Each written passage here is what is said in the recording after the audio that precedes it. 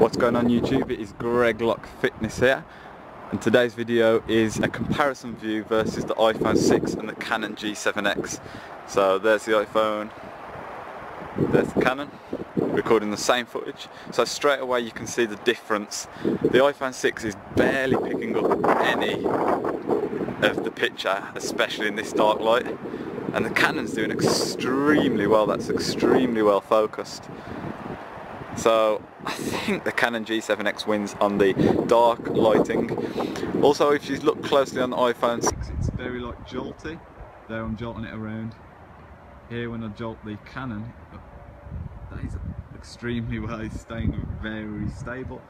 That's extremely impressive. And I'm not just saying this, both of the cameras are good, but that is extremely impressive. Look, you can't even see it anymore on the iPhone 6. This is gone. The lighting is gone. But on the Canon we have got it.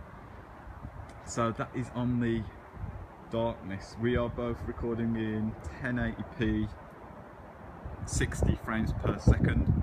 Okay, let's take a look at indoor lighting now. And we are back. This time we are indoors, and straight away you can see the crispness and sharpness of the Canon G7X is destroying the iPhone 6 really. For some reason on iPhones, when you go into the recording mode, it likes to zoom in. So as you can see, if I move the Canon straight over, we are actually at the same distance from the hoodie. Okay, let's go in a little bit closer and see how the autofocus works. See if we stay focused in with the iPhone. Staying nicely focused. With the Canon, nicely focused again. Okay, let's bring them both back. Let the Canon autofocus. It's focused again. Okay, I do think I have to mess around a bit more with the settings on the Canon so it focuses a bit quicker, but let's go up and down. So as you can see again, the iPhone 6 is having none of that, but the Canon stays relatively focused on the objective, or on the target I should say. Okay, now let's go into the aerosol bottle. See how we're going to go with this. See if it keeps its focus. So that's extremely good, you can read that extremely clear. And now for the iPhone 6. Again, you can read that extremely clear. And back to the hoodie.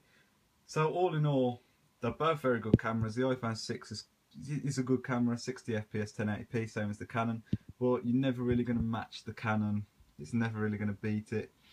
But all in all, good camera for a phone. It is a bit dark and it's grainy compared to a compact camera, and the vibration control isn't as good.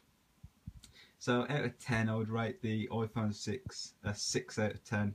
For a phone camera it is very good, but like I said, it's dark, grainy, and shaky isn't that good. The Canon, I've got to rate it a 10 out of 10, a solid 10 out of 10. It's extremely good. The focus on it is brilliant. Really good there. And comparing it to the iPhone 6, you know, it just destroys it really. So thanks a lot for watching guys. This has been the Canon G7X versus the iPhone 6. Peace!